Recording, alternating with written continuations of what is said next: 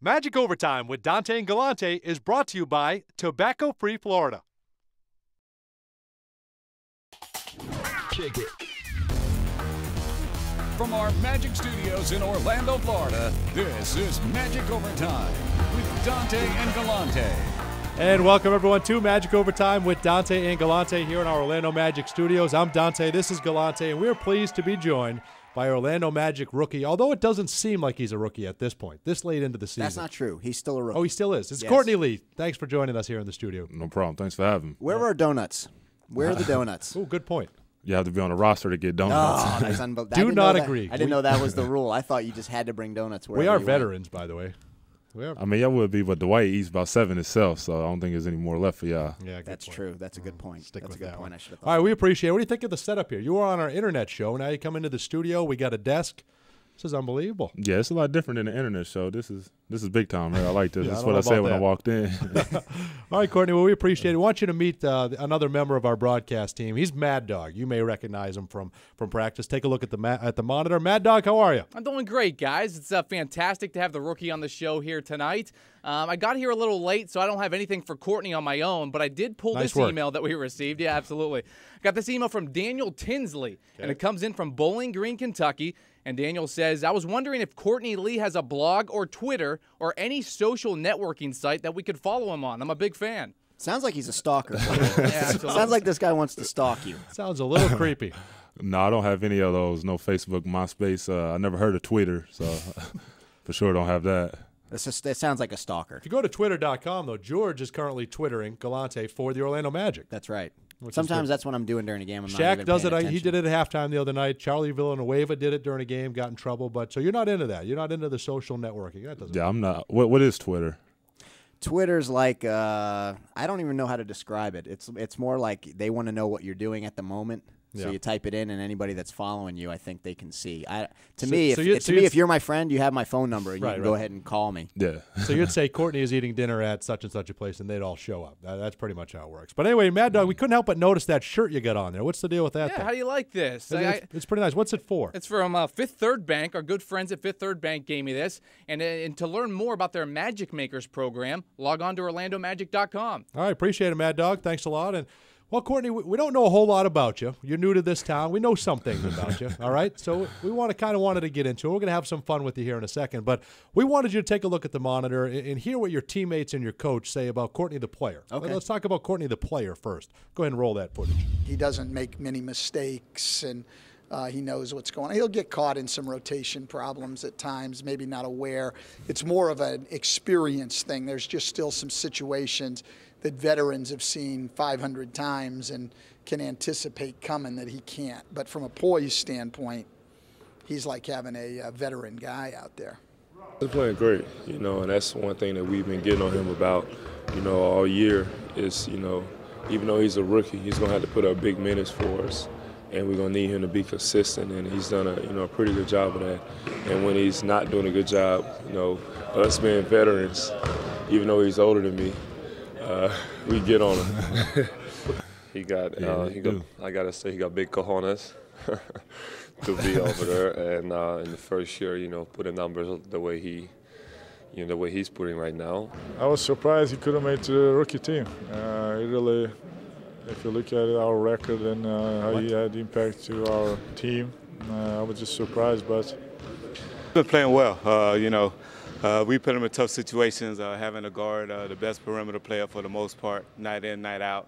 But he's done a pretty good job of, giving up 50, 38s, 46s. So, he's hanging in there. Pretty high praise from the rookie. Talk about that. They do get on you for that, for some of the big nights like Dwayne Wade and those guys. Oh, yeah, they stay on me all the time. Even though Dwayne didn't score all 50 on me, it's all 50 on me because he was my defensive assignment to begin with. I was just glad we had Stan and he wasn't yelling at you. How about that? That's why I was just Oh, happy man. to see he wasn't yelling at you at the time. Yeah, it's good to see him talking in a mellow tone instead of yelling. Does that motivate you though to know that he cares? I mean, that's the reason he does it. He Yeah. sees that in you as a player, and he wants to motivate you. Oh, definitely. I mean, Or he I'm doesn't glad like that you. he's staying. Or he hates you. Yeah, I'm glad he stays on me. I mean, it's motivation to push me to get better, and I see that he sees that I have a good future here, and he wants me to to thrive to be the best. Well, Courtney, we heard from the guys talking about how well you're playing, and that was kind of boring because we wanted to get into the good stuff now. Take a look at the monitor. Here are your teammates again. Courtney Lee, the rookie. Let's get into the good stuff. Here we go. Roll the footage. You know, being a year older than me, I see him as, you know, his first year in the league, and this is my 5th year. So, you know, when he's not doing the right thing, that's when we have to go to the rookie hazing and making him, you know, run errands for us and wash our cars and get the donuts in the morning. We got to stay on him. We got to stay on him. He had a great game the other night, but I was still yelling at him just because he's a rookie. He didn't do anything wrong. So you just do it just because. He has about a couple of more months of this, and then he could do it to the next guy. Taking the role, man, or protecting the paint. Stop getting tired because he's too young for that. You know, rookies don't get tired. They're just things that he's going to get mad at us about.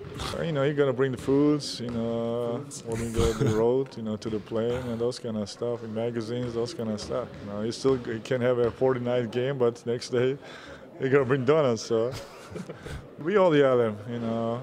When we make mistakes, you know, we blame on him. So Yeah, it's a part of being a rookie. The most. You know, we all been through it, and I know he's going to do it, you know, when other rookies come, you know, in next year. So it's just part of the stuff, the NBA, you know, that you're going through. So Team defense is something that's maybe a little low on his priority list. So, you know, we're trying to help him right the ship and let him know that, you know, it's 5 guys out there that, you know, we need help and we need everybody to do their single job. So he likes to hug his man and be on the island.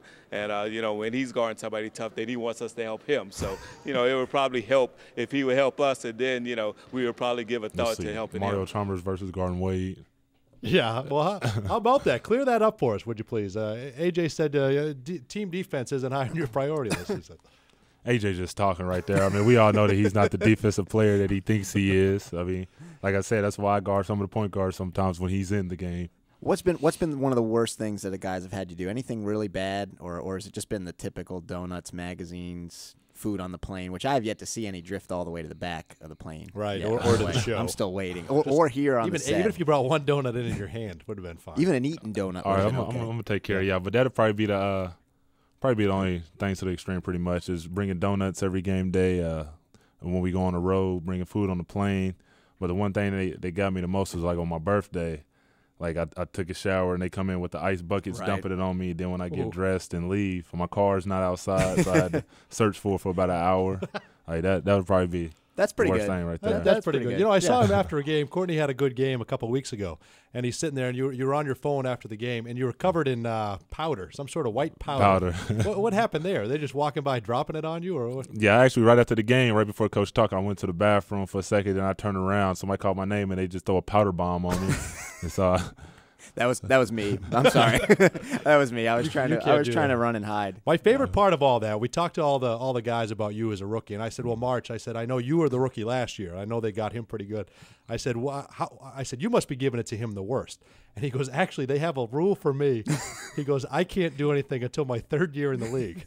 Now, that's a rule for March and only. Now, how did that happen? How did you get it? How did you get that levied on him? I think that happened because I think the first day of training camp, March was already demanding like 10 orders when all the vets only had like one to just get the Gatorades. March was like, "Get the towel, get the Gatorade, fix me a plate," and all this stuff. And so the vets was like, "March, you haven't put in years like we put in to be demanding and ordering around like that." So, Courtney, you know what's going to be tough for you next year is that we traded our 1st-round draft pick. Did you know that? Oh, I mean, I'll still be all right because I can't be a rookie 2 years in a row. Well, but you still may be the low man on the totem pole. I don't know how this roster is going to shake out. Are you pulling for a 2nd-round pick big time? Oh, we need one. We need one. There's no way I could be the rookie 2 free years agent in a row. rookie. We'll just have to pick up a free agent rookie. All right, we're going to talk a lot more with Courtney Lee. We're going to get into some of his college career, talk a little bit about that coming around the break as well. I want to remind everyone, text 57375, keyword overtime. We have Orlando Magic, Cleveland Cavalier tickets. Oh, is that we're right? Gonna give away. April 3rd. Somehow we got a pair of those. I'm sure they're up I for think bowl. I took those out of your locker. You don't have any tickets on April 3rd. Sorry about that. It's out of his fine with me. April 3rd against Cleveland. Yeah, 2 lower bowl tickets for the Magic and Cavs. And also go to magicovertime.com, submit emails, or text 57375, keyword overtime. Mad Dog, what else is coming up next? Well, Dante, when we come back, Courtney Lee will be put to the test with our 2 favorite questions. What did Hito just say? And would you rather?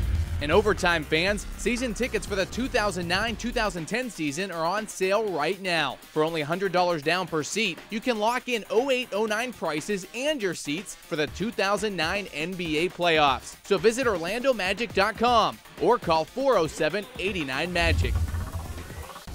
Magic Overtime with Dante and Galante is brought to you by Tobacco Free Florida.